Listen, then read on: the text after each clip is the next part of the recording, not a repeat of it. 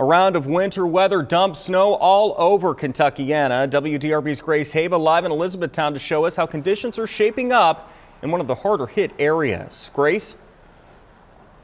Chris, it's a much different story this time today than it was compared to yesterday. The snow has stopped falling here in Elizabethtown and the sun is coming down, but that doesn't mean that drivers are out of the woods just quite yet. Now, what you're looking at right now is the intersection of Dixie Avenue and Miles Street. You can see lots of slush, that brown material still on the ground. The good news is that main roads like Dixie Avenue are improving and there are some lane lines now visible, but that does not last forever. Even main roads like this one still have stretches of slush and ice, especially in turn lanes and at intersections like this one. Now, turning up Miles Street, you'll see what most side streets look like. There's still a thick layer of snow, and as many cars have been coming through here, that slush material has definitely accumulated here within the last hour. Many subdivisions are still completely snow covered and sidewalks mostly covered in a sheet of ice, making even a walk to the mailbox treacherous. Now, those planning to hit the road today should leave early and drive slowly.